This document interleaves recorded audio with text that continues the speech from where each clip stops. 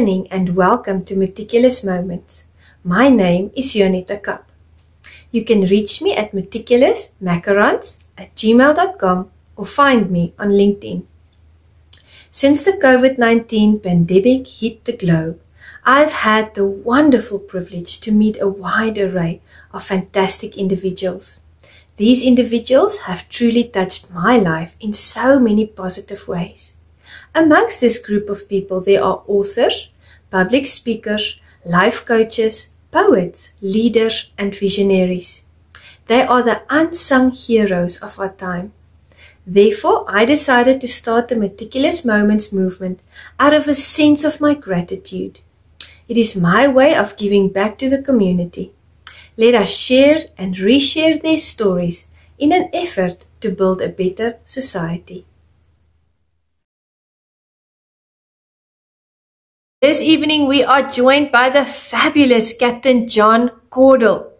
Dr. Cordle is a retired Navy captain who commanded two ships, the USS Oscar Austin DDG-79 and San Jacinto CG-56, and retired as Chief of Staff for Commander Naval Service Force Atlantic.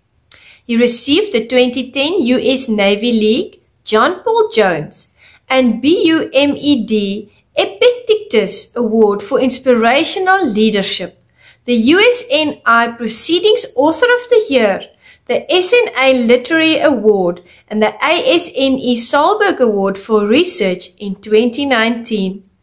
Welcome, Captain John Cordle. Good afternoon, everyone, and welcome to Meticulous Moments. Today we are spending some time with the very kind and sincere John Cordle. John, welcome. Hey, thank you for having me. It's a pleasure, John. Would you please introduce yourself to the audience and tell them more about you?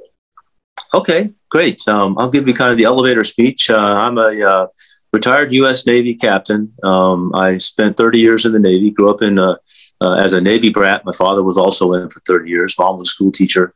Went to high school in Rome, Georgia, went to the Naval Academy, and then served on a variety of ships from destroyers, cruisers, aircraft carriers. I was in the nuclear power field for our nuclear power ships and commanded USS Oscar Austin. You can see that in the background there.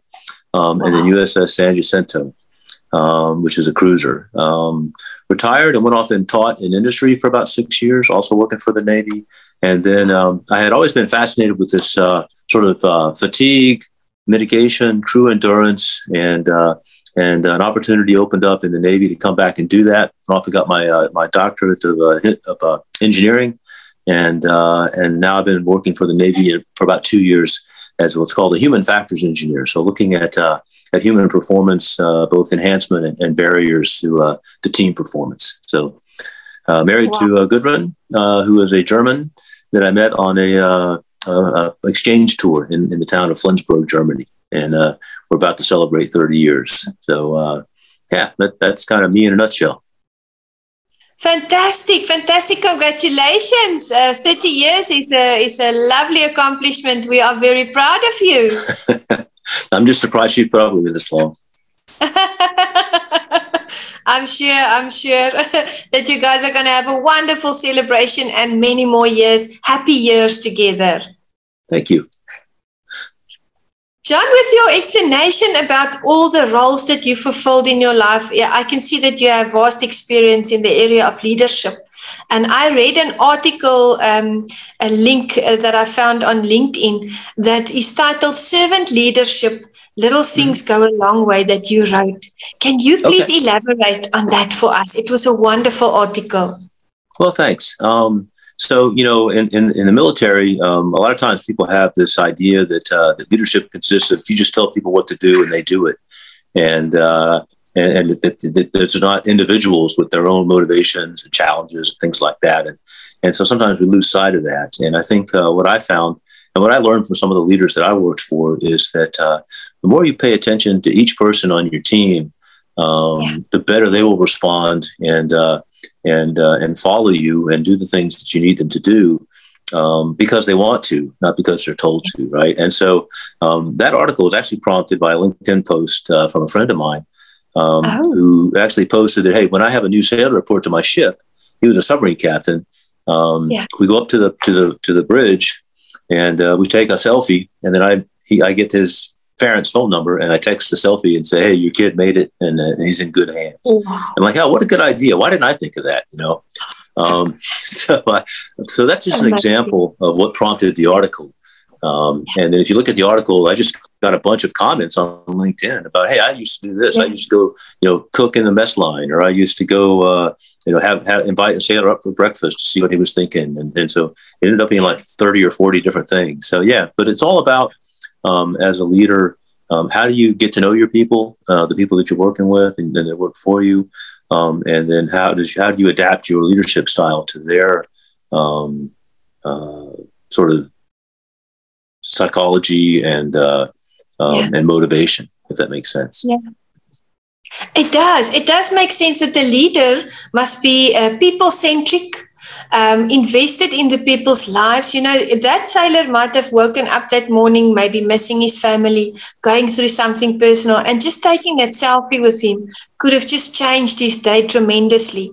And I found that in the teams that I've worked with before, if I know who they are, who their parents are, what they are going through at home, if I ask now and again, how's that situation panning out, then there is a relationship building that is formed. And you get, like you've said, the best out of that person. We should never forget to build relationship with our team members. And I think what you are doing is going to have a tremendous effect on everyone involved, because people want to be validated. They want to be acknowledged as being someone, not just a number, but a name, a person with feelings and emotions. So I think that's a wonderful movement that you've started. I saw all the reactions that you got on LinkedIn, and it was amazing, and they were all positive. Right. No, that's true. There was one negative one. He said something like, this is just pandering to make you feel good or something like that. My goodness. And it's, the military is not about individualism. It's about being a team. And, that's their opinion, but I still think this has a place even as a team. So that's the great thing about LinkedIn. You don't have to disagree. You don't have to agree with everybody, Yeah, I didn't see that negative comment. I just saw all the positive ones. So yes, of course, that person is allowed their opinion. But to my mind and the majority of people that responded, it is a very, very effective movement that you've started. And I know it's going to catch on and, ignite the hearts of other people as well. Oh, thanks. Great. Thank you, John. Now, I noticed in that post that you have a tattoo on your shoulder. Oh, Can you tell us more about this? I was wondering, is it Popeye or is it a sailor? Or no, it's actually Charlie Brown. Oh, Charlie Brown! And, I love it. And give me about 2 seconds. Hang on. Okay.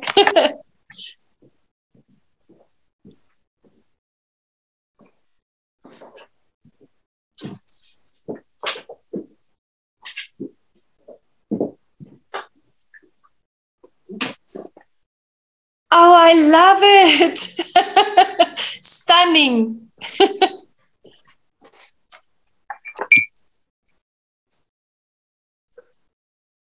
So my dad was always a big fan of Charles Schultz and Snoopy and Charlie Brown. And then I found this, you can see it without the light glare, this picture.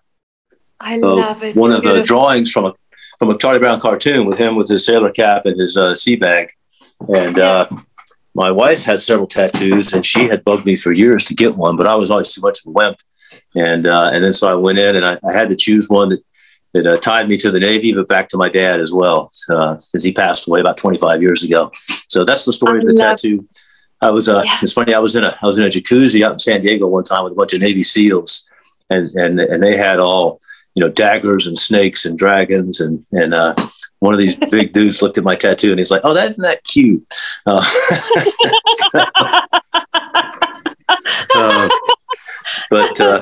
Hey, I'll take it. But that's about it. It hurts. So I'm not doing another one, I don't think. Well, I've got 4 and I know it hurts. So let me tell you, your tattoo might not be a snake or a dragon, but it has significance. So wear it proudly. Thank you. I do. Wonderful. Thank you so much, John. I wanted to ask you my next question. Through all the years of active service in the Navy, what were the key lessons that you learned regarding leadership? We've learned now that you've fulfilled many roles, you've been on many ships before. What were those key lessons that you've learned? Okay. Well, it's funny you asked that because I was thinking about this this morning. I kind of kept a notebook.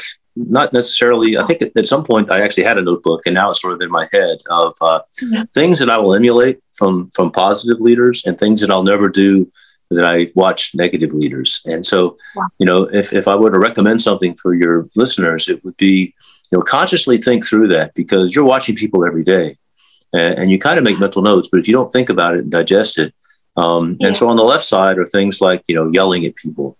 Not listening to people, demeaning, degrading, insulting, harassing, all of which I've seen in leaders directed at people that they work with or that work for them. And I've seen how that can just destroy people, and then certainly demotivate them.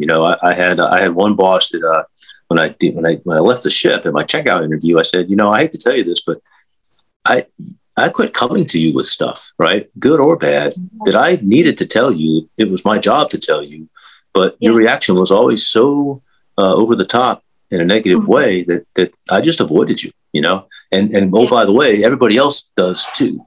And so he was kind of shocked to hear that, but I think he needed to, because that was the way, the department was running. So on the positive side, what I've seen is back to that engagement piece, right? I had a captain, my first captain, Barry Burroughs, that you never knew where he was going to pop up on the ship. And a lot of times you have this vision of a captain sitting up in his cabin with a pipe and, reading books or something. He was out and about. But it wasn't in a way that he would catch you and get you in trouble. It was, he wanted to know what you were doing. I still remember one time a damage control drill. We had like a fire drill, and one of the drills was to carry a dummy who had been injured on the bridge or on the deck down to medical. Well, he threw the dummy out, and he goes, "Let's see if you guys really know what you're doing." And he laid into the little gurney and let them carry him about 500 feet through doors and ladders and things like that. So he put, it showed his people that he had faith, but it also, showed that he was engaged. And so I've never forgotten that. That was 40 years ago. So keep a list of good stuff and a list of bad stuff, and then just emulate the good stuff. If that makes sense. It does. It does. I'm very happy that you told the leader that was screaming and kind of stifling everybody's leadership and teamwork, what he had been doing, because I'm sure that he needed to know that and go and relook his life. And then for the other gentlemen, I enjoy people like that, because they are transformational leaders, just popping in, not like you said, not to see if you are working, but just to see what they are doing, having fun on the ship and bringing the lighter side to life. Because, sometimes we get too serious about our tasks and our roles. And we have to also remember that we're working with people. We're not working with robots. And that kind of boosted the team morale, to do things like that and to have fun and to keep it interesting. So I think he's a very interesting and colorful person. No, he definitely was. He was definitely larger than life. But yeah, no. I love it. Yeah. Yep. Wonderful, wonderful. Are there any sea stories that you can share with us? We would love to hear them. I know you've got quite a few, so please share. I do. I'll share. I thought about a couple that might be just interesting to sort of share what we actually do out there on ships. Sometimes you have this thing, this vision of you just kind of sail around and shoot guns and practice, but you never do anything in real life. And so it was my privilege to lead the crew of Oscar Austin, you can see behind me, on Operation Iraqi Freedom back in 2003.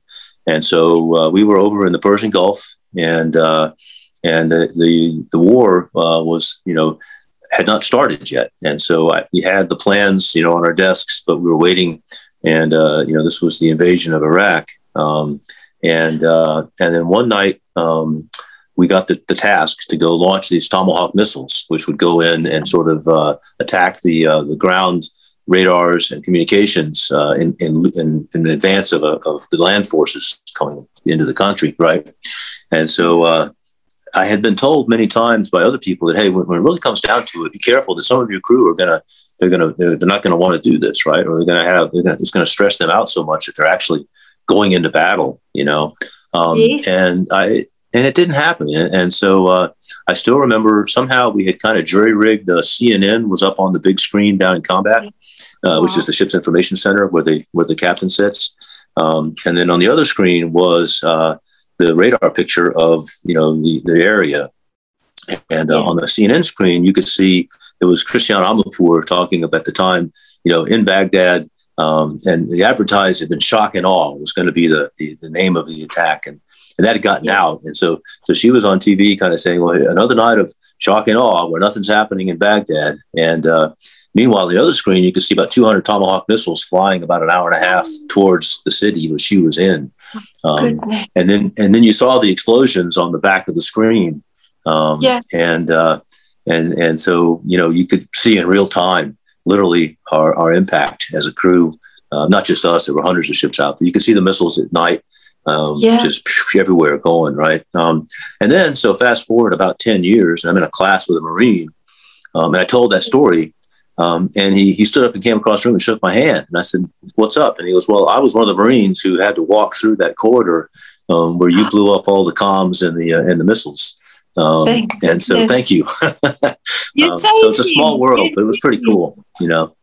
It's a small world. How did you feel when that Marine walked up to you and shook your hand after years, you know, that have passed? You saved him and his team. What was that feeling like? Oh, it felt great. It felt very, very validated. And, you know, and just as a little aside, so Oscar Austin was a young Marine who was killed in Vietnam, protecting his teammates. He took a hand grenade, jumped on it, and saved a couple of his comrades' life, but lost his own. So you know, that kind of closed the loop for that. But that was really, really cool. So yeah, I think that's a good sea story to, you know, to demonstrate some. But yeah, that was kind of a high point. Yeah.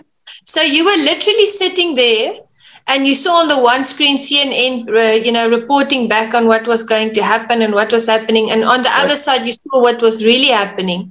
And the missiles flew, and you saw it behind the reporters, how the missiles fell. And that is so unique. Oh, absolutely. And that's one of the things.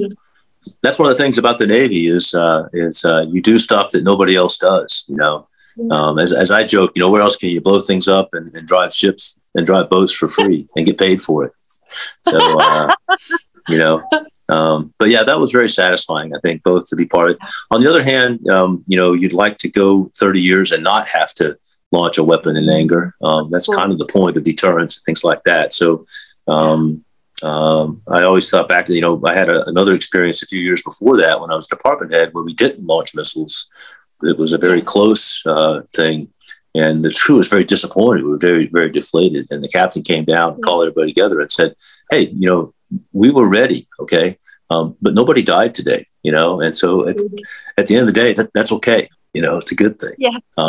And sometimes, so we forget that, you know, you build armies and navies, but you really do hope that you don't have to use them, you know? Yes. Yes. Absolutely. Absolutely. War is so devastating. And we understand that you have to be trained, you know, to protect your country. Of course, we have to protect the innocent. But still, I agree with the captain that day that at least no one perished. No one, you know, was killed that day. So that it was a good day. Yes, ma'am. Yeah. Tell me, John, what was the routine like when you were in the Navy? What did you do in the morning? How were you know, how did you spend the evenings? I'm very interested to learn more. Okay. Well, shipboard life is really unique. It never sleeps, right? The ship is underway. Most of my ships have either gas turbine or nuclear powered engines. And you're steaming someplace overnight or weeks at a time, or you're out patrolling or something like that. So if you think about an office, right, it's dark all the time, most of it. But it's operating 24/7. So you have people that are operating the radars, the weapon systems, the sensors. They call it a watch station. So you might be sitting at a console. Well, there's always somebody at that console. So typically we have 3 or 4 people who rotate. So if I'm one of those rotating watchstanders, my workday is centered around my watch station, right? And so you've got about a third of the crew any given time. It's up and awake, standing a watch, whether it's on the bridge, looking out the windows, looking at a radar, maintaining the engines. So that's about an 8-hour piece of the day that you're, either sometimes broken into 2 watches, that you're just sort of operating the equipment. Then you have to maintain the equipment and do training. And so the other 8 hours of that day is probably spent either in a couple hours of training. You always have paperwork, they made this kind of a move to the paperless Navy a few years ago that I think generated more paper writing about the paperless, how to be paperless. But at the end of the day, there's a lot of paperwork involved. So it's kind of drudgery. And then the rest of the time you're spent either maintaining, there's no garage to pull the ship into. There's no, calling the plumber if the toilet's clogged. It's sailors, and so there's skill sets on the ship from everything from plumbing to machine, engine repair, radar troubleshooting, computers, and so each of those has a skill set, and they'll spend most of their workday, doing repairs or what we call preventive maintenance. So you take it apart, put it back together to make sure that everything's, still working. And then you sleep. And so a sailor, if you're an officer, you typically have 1 to 2 people in what's called a stateroom. That's where you live. And mostly a lot of us work out of our stateroom with a desk there. It's probably 10 feet by 12 feet. If you're enlisted, junior sailor, you're probably in a room with 30 to 60 of your best friends, 3 high. And it's a hustle and bustle down there all the time because people are getting up and, going on watch and things like that. One of the things that I worked and still work in is the area of what's called circadian watches. That's the science of sleep, which is sort of the field that I'm in now. And the Navy adopted that about 5 years ago, where they said, hey, look, we're going to mandate that your watch rotation will synchronize with your sleep rotation. And sleep at the same time every day. And that's been kind of a revolution, I think, in combating, because one of your biggest enemies out there is fatigue.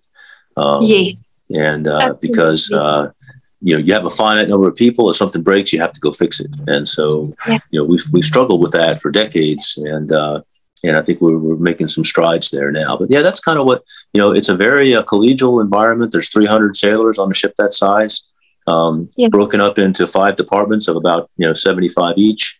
And then divisions of about a dozen each. And so that division really becomes your family. And and so, if you spend 60, 80, 180, 200 days in that ship, now you do pull into ports, COVID notwithstanding, every couple of months or every month or so, you would pull into a foreign port. I've been to like 32 countries through the Navy, from Mombasa, Kenya to Greece to Poland.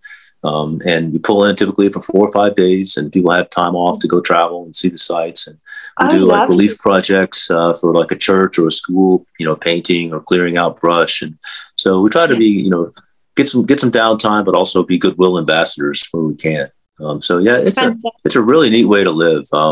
But family separation is probably the most difficult thing. It's 6 months at a time. I think I've done 7 deployments over my 30 years. Some folks have done more, and it's tough, and so we ask a lot of our sailors, but most of them, that's one thing that kept me in the Navy for so long, was just the quality of the people and the dedication and the attitude of, hey, let's just get this done, let's be there for each other. So that's a long answer to a short question, but yeah, that's kind of what it's like. I love it's loud. that. I love it. Yeah, it's loud all the time between whistles and bells and engines and stuff. Yes, but no, it's good. It's good. I always tell people, people think when you go to hospital for an operation that you sleep more there. You actually sleep less there because it's noisy all the time. Oh yeah, and then they wake you up to give you a sleeping pill or something, right? No, I've been there. So no, it's a unique way of life.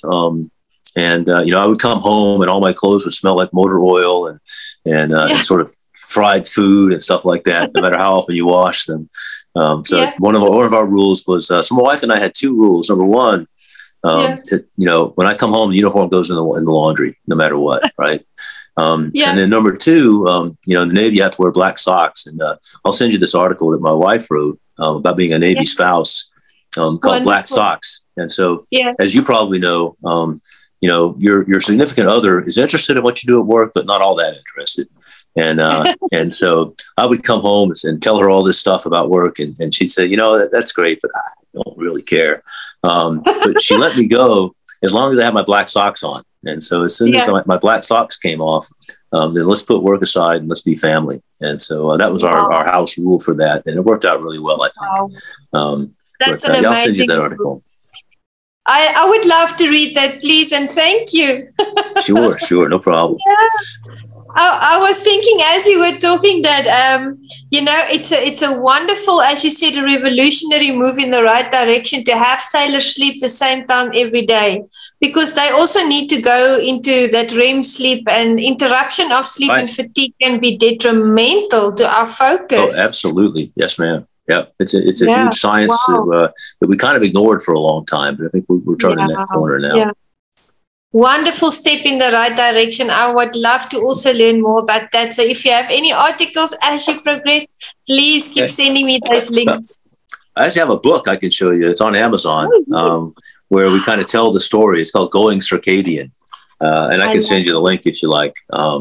But I've written about a dozen articles over the years, and then I just got on direct publishing and strung them all together and put a book together. So I think I've sold like 10 copies, but be happy to send you. Be happy to send you the link and you can share it. Wonderful. Yeah. I'm going to read it. I'm going to definitely read it. And I've got a totally different picture in my mind now about what the Navy is about. And sounds like a lovely profession. It really sounds like a lovely profession with good, development, leadership, skill development. And also you got to see 32 countries. You got to travel. Oh, yeah. And you got to do community upliftment wherever you went. And that is fantastic to me. Oh, great. Wonderful. So tell me, where does discipline fit into the concept of leadership? Because I know that you have to be disciplined on the ship.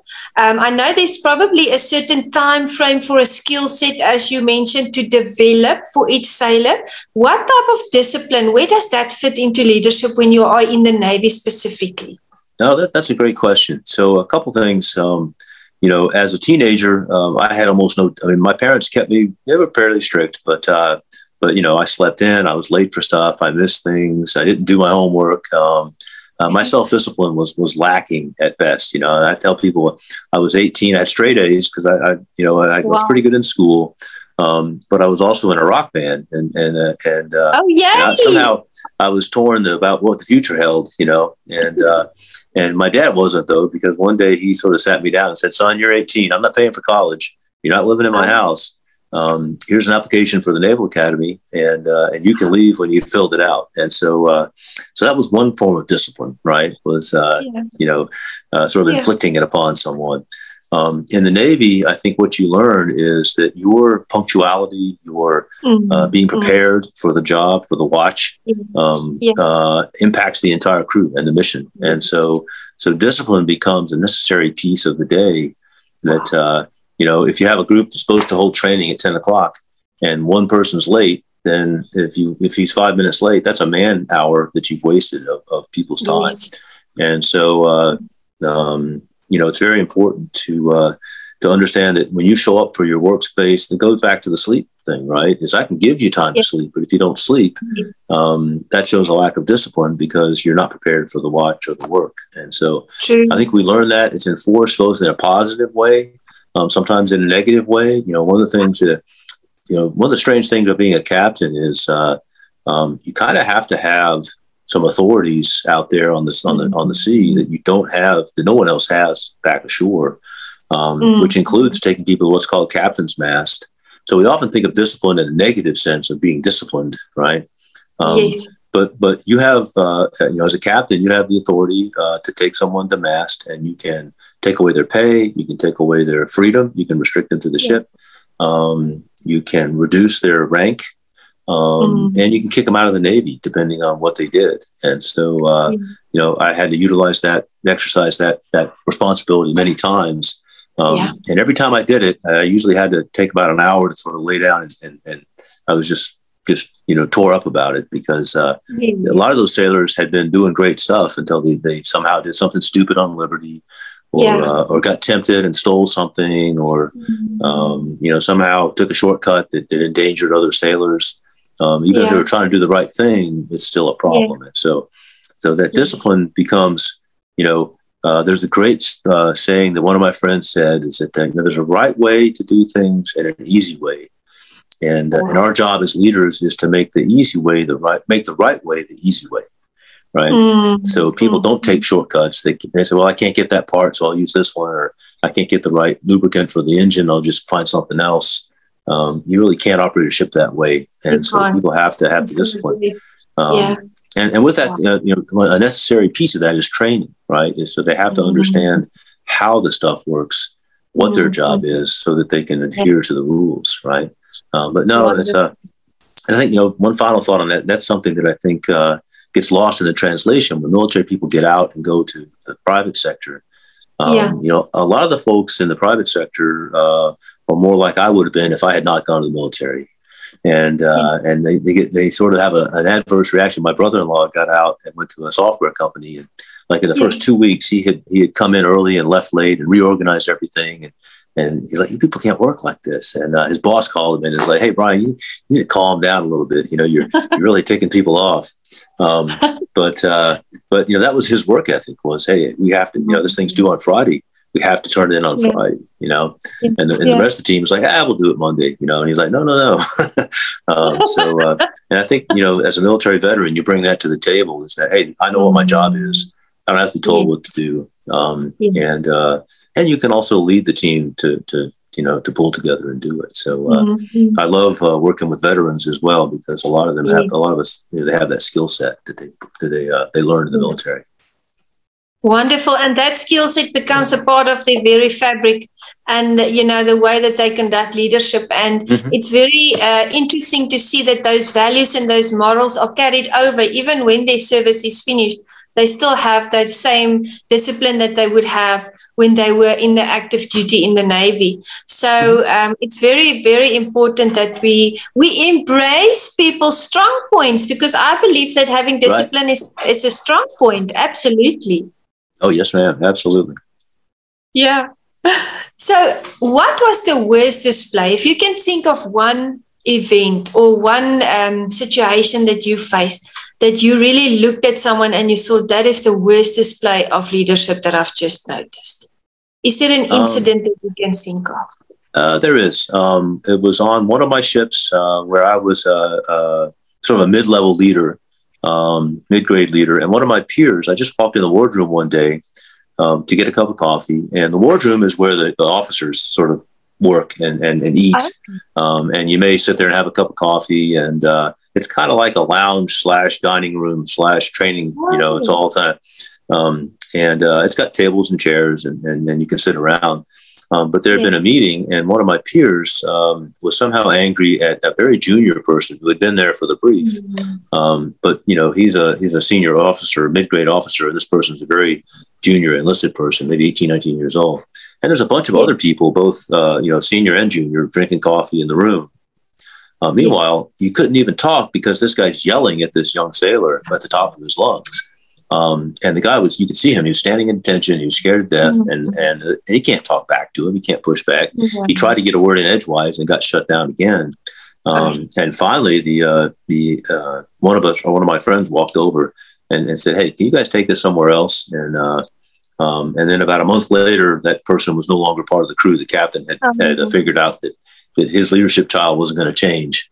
And so he was out of a job. So, and that sent a signal too to the rest of us that behavior won't be tolerated. But to sit there and watch the fear in that young man's face as my coworker berated him in public was disappointing. I can understand. And these things happen. They happen in the corporate world as well.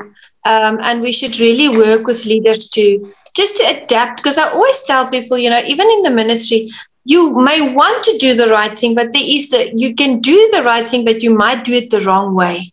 So there's a wrong way to do the right thing. The intention might be good, But the way that we convey ourselves, we should always check and recheck that when working, especially with people. Absolutely. And then, ask peers, what do you think about my leadership style? Maybe ask your subordinates. We've gone through a couple of evolutions in the Navy of the sort of 360 evaluation where your peers and your subordinates get a questionnaire about your leadership style. And then you get a debrief. I've had one of those, and it was generally pretty positive. But there are a couple folks that I had to sort of swallow hard and say, "Am I really doing that?" And so it was very valuable to me to have that feedback, because generally, if you're getting feedback from your superiors or your boss, it's either in a very formal setting, or they're just debriefing like an evaluation or a fitness report or something like that. Most of the time, but. So that's one thing that I would, if I would recommend something that if you're leading a team, the Germans have a great tradition on their, I did an exchange tour with the German Navy, and on the sailboat, the captain of the boat had 12 crew members, and we did a sailing trip around Denmark. And every day at noontime, we would all get a glass of sherry, and come topside and gather together. And then as long as there was alcohol or liquid in your glass, you could say whatever you wanted to the captain, and it was not attributional. And some of these German sailors would say things. I'm like, I would never say that to my commanding officer, right? And he just took it in stride, and it was a fantastic way to get feedback from the lowest levels of how things were going. And it could be as simple as, hey, we're out of food. It was kind of funny on that sailing trip. One time we had water and beer. And it was so hot that we drank all the water, but we were underway for like 3 days, and the only liquid on board was beer. So that was tough. But that was interesting. I thought that was a neat tradition, But wonderful. That's wonderful. I'm thinking, in the corporate world, we call it creating a psychological safe space. That's when people are able to sit around a table, just say really what they feel and think. Sure. So now I'm thinking it's so interesting because the German ship or the German custom, they use sherry to create a psychological safe space. I think that's amazing. I hadn't thought about that. That's a good point. That's a really good point. Great. Yep. That's funny. Yeah. So now on the other side, what was the best display of leadership that you've seen that really touched your heart? I've seen a lot, I'll give you a couple of examples. I thought that thing with taking the selfie and sending it out to the parents, was very moving, on a more, Navy note. One of my commanding officers, Rich Nolan, if a person falls overboard, there's a protocol to drive the ship around in a circle and put a boat in and pick them up. And there's a lot of moving parts to it. But at the end of the day, you have to drive the ship in a circle. Mm-hmm. And sometimes we find that challenging. And so Rich he says, look, I have a boat at home. Let me show you how this is done. So as the commanding officer of a 10,000 ton destroyer with 100,000 horsepower, he kicked everybody off of the entire steering compound and took the throttle valve lever and the wheel, and he drove the ship in a circle, and he nailed it. And so that took confidence, right? But it also took competence, right? And so that's one of the things I think we haven't talked about in leadership is, if you're going to be a good leader, you have to be competent in what you're doing. You have to know, you have to read, you have to research, you have to learn. And you have to sometimes be the technical expert, One of the things I would often do that I took from Rich and from another captain is I would just wander into like the watch floor and sit down next to a radar operator and start asking. I would say, hey, tell me how you set the radar up, start talking about his actual ongoing work. And that gave, I kind of knew the answers myself, but he got to demonstrate his proficiency.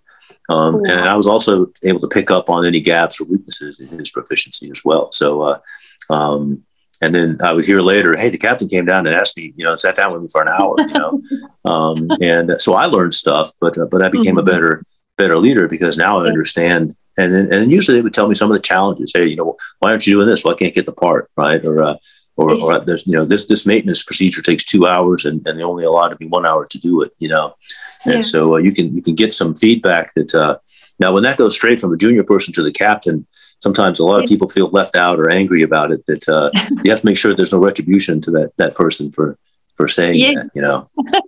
Yeah.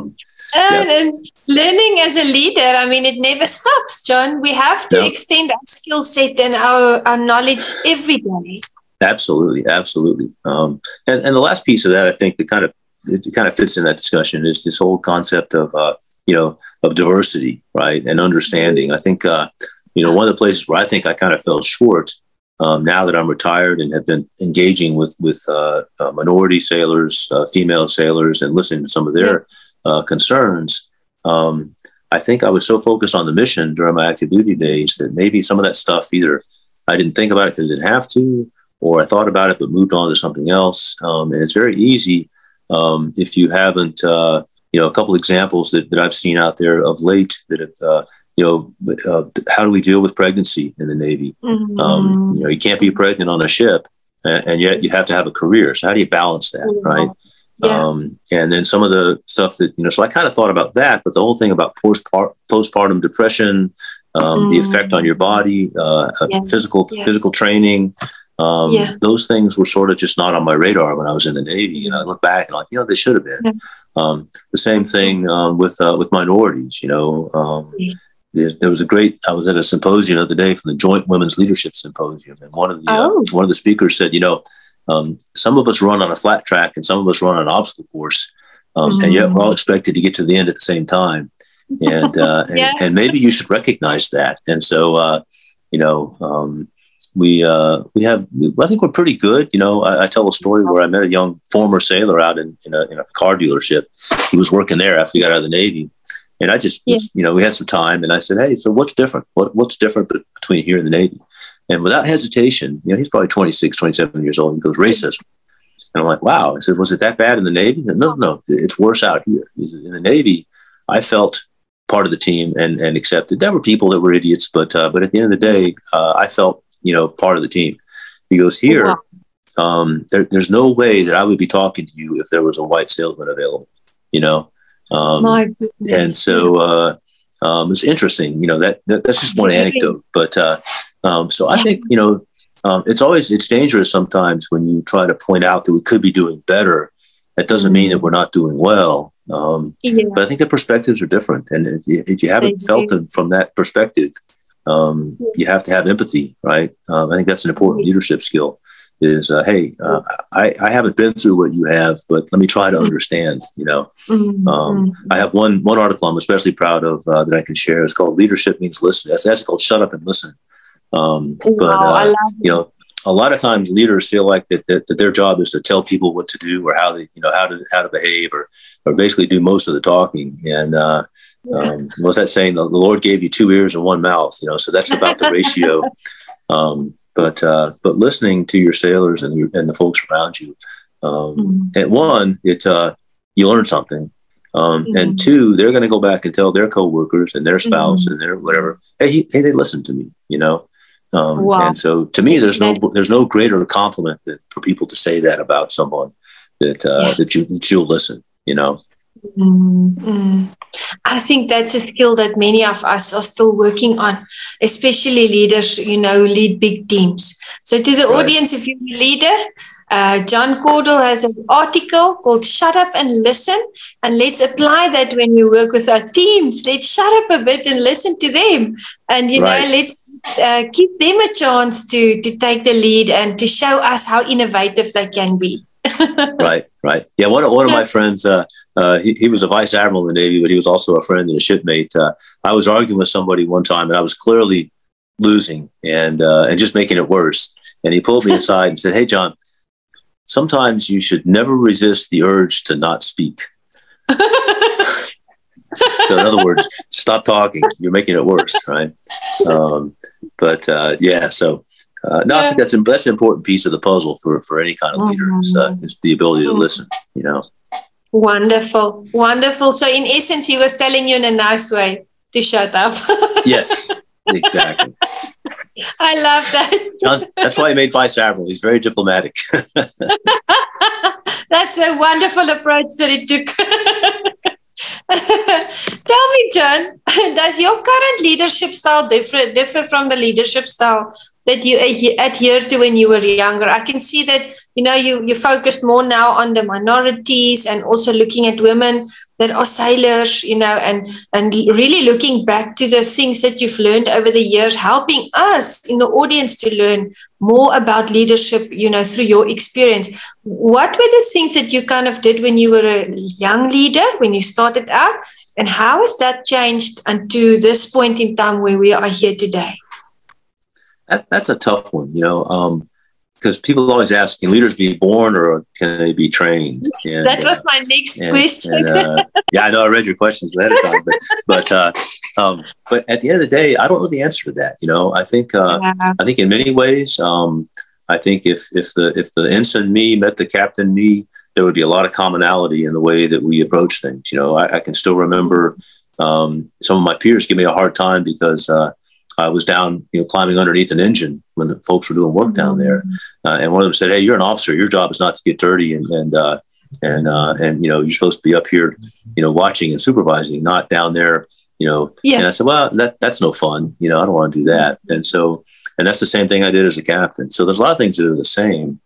I think I was a little more prone to anger. I think, and to use that authoritative. Great learning experience. I was an officer of the watch, supervising the watch team, and I gave an order to over the announcing system to shut a valve out in the engine room, and then you can see the valve indicator, and so I waited about 2 minutes, and then it wasn't shut, and so I gave the order again, and then about 2 minutes later I gave it again, but really getting louder and meaner on the announcing system, and the senior watchstander, he's called the senior chief. He came up and he threw the door open. He goes, "Come with me, sir." And he took me down underneath the deck plate where this sailor was sweating in this 150-degree humid atmosphere, trying to shut this giant valve. It took like 200 turns. He's like, "Get down there and see how hard it is to shut that valve." Now this was someone who worked for me, right? But he was like, "Hey, get down there."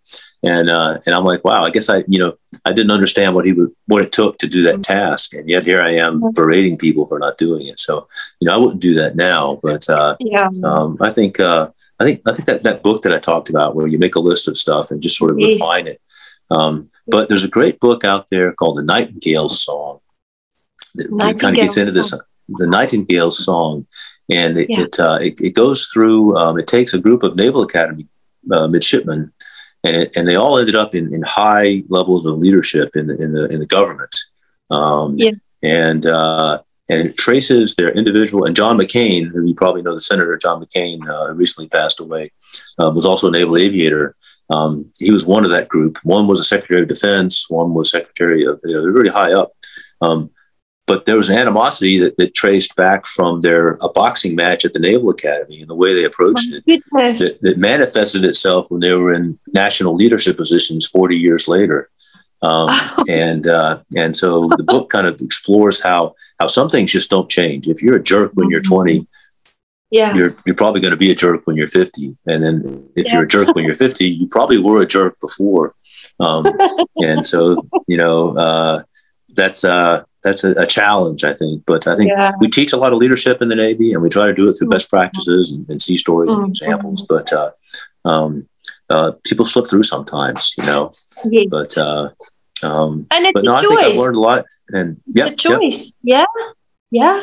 And people have different, I relieved a captain, and there were a couple officers that he thought were fantastic that I didn't think much of, and then vice versa. And so I think we were both good leaders, but we had different opinions on what, we expected of our folks. So that's a tough one. And as you know, one person may have a reputation as a good leader, but then if you talk to someone else, then they don't think that of him or her, So what is good leadership? I don't know. We can talk about it, but it might be different for different people too. Yeah. We're still figuring it out as we go along. That's right. Yeah. Keep learning. Yeah. Tell me, John, what's next for you? I think there's some interesting dynamics with the government side of things that in a government job, you can make a difference, but it takes time. Bureaucracies move at their own pace. I kind of joke that the Navy is a giant ship with a very small rudder. And so for me personally, For me personally, I've been between my father's service and mine. I was telling you the other day, I think I've been in the Navy for 54 of my 60 years. Wow. And so I think I have about 3 to 5 years left in the tank where I can put the kind of motivation into it that it needs for the job. And I can see some results. And then I think it's time to move to something else, whether it's, writing or speaking or consulting or just doing nothing. I don't know yet, but my wife and I like to travel. And so, I think there's some other options out there. My friend Keith Green, who wrote a great book that I would recommend called Black Officer, White Navy, talks about the racial inequities when he was growing up. He's on my case to write a leadership book, so maybe I'll do that. You've made me think about some stuff that'll help me down that road. But for now, I honestly, I have said this like 5 times at different points in my career. I can't think of something I'd rather be doing right now. And so why quit? Why, I don't want to learn how to be a banker or I kind of have something I'm decent at and why not keep doing it, Yeah. And you're good at it. I mean, look at the roles that you fulfilled over the years. Your expertise is in that, and you are training up the leaders of tomorrow. So using that skill set, I mean, it took you years to build up that skill set, and just to jump to something else now would really not suffice. So I agree with you. Keep on giving to the Navy and, keep on shaping new leaders because they need that direction. And everything has changed in our society. They need that wholesome leadership that we learned when we were younger. A lot of things fell away over the years. And I think I know you're really bringing a lot of knowledge to the people that you work with. Well, thanks. I try. I appreciate it. Also, because you write such lovely articles, if you want to be an author one day, I'm sure you're going to write a fabulous book. So don't put that on the shelf. Do that. And public speaking would also be a very good avenue for you. Just on the side, extra. Right. No, thanks. No, opportunities like this are great. I really enjoy the conversation and hopefully people will get something out of it down the road. So, yeah, that's great. Thank you very much. They will. Thank you so much. And my last question to you is, do you have any words of wisdom for the audience? Something in your heart, something in your spirit that you feel you want to relate to them? Sure. Just a couple things. A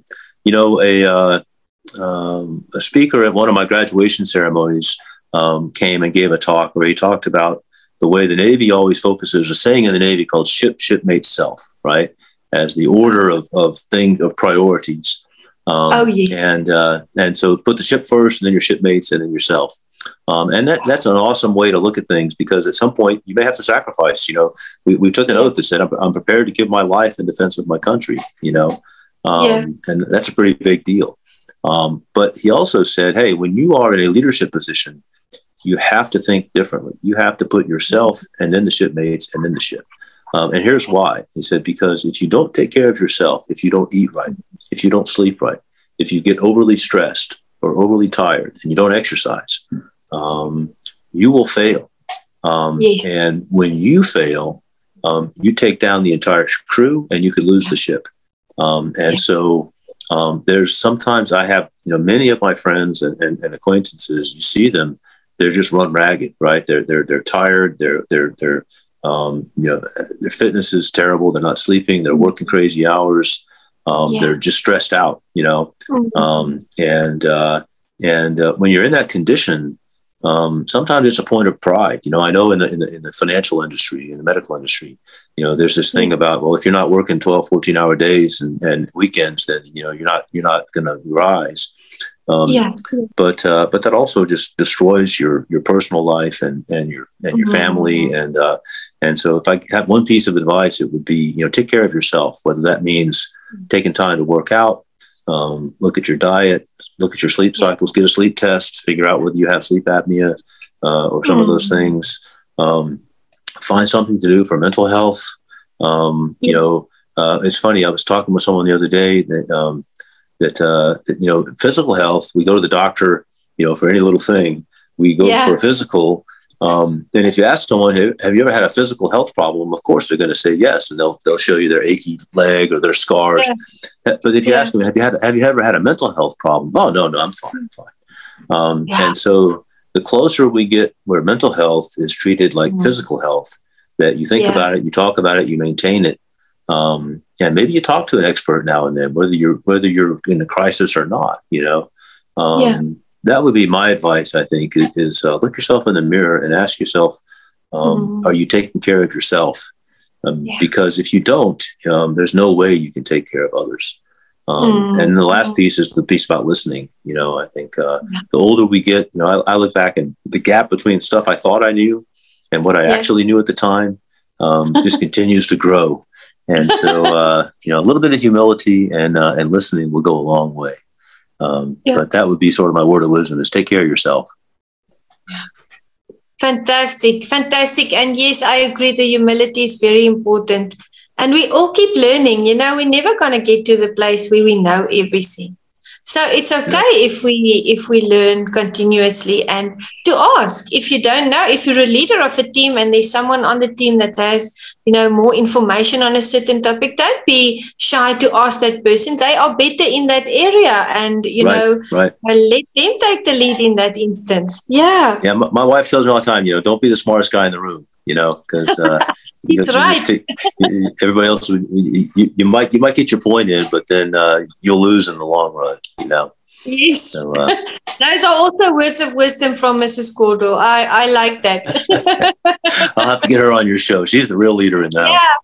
That would actually be lovely, because I would love to hear from her side, being a spouse of someone in the Navy. So we should set that up, John. Okay, I will talk to her. She's a little under the weather right now. She fell and broke her shoulder last week. So we're in the recovery mode. So, but she's doing well. She's doing care of her. Is she doing I'm trying. Well? Yeah, she is. I think I think she's about ready to get better, so she doesn't have to eat my cooking anymore. But but we're a good team. We'll get through it. You are 30 years. Amazing. So as soon as she's better and she's ready, we're going to invite her on here to Meticulous. You just let me know. And I just want to say, from my side, I want to thank you, because I reached out to you for the session, and we've been talking about leadership things on LinkedIn. And I remember the other evening, I struggle not to overwork. And I don't know why it is, but I always want to do as much as I can in a day. And it was late night here, and I think I sent you the question, so I sent you something, and your question to me was, "Isn't it still late?" Up?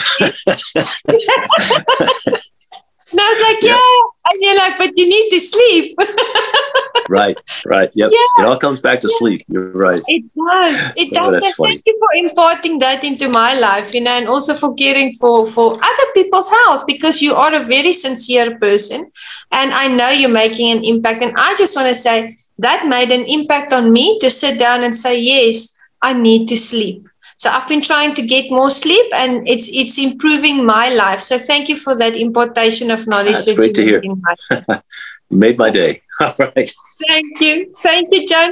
And then I want to ask, if you were the captain on a ship, and let's say I'm a sailor, I'm a woman sailor, a female sailor, how would I greet you, for instance, if we had a meeting? Do you salute, or how do you do that?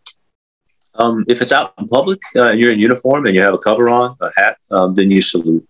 You would salute me and say, "Good morning, sir," and I would salute you back and say, "Good morning."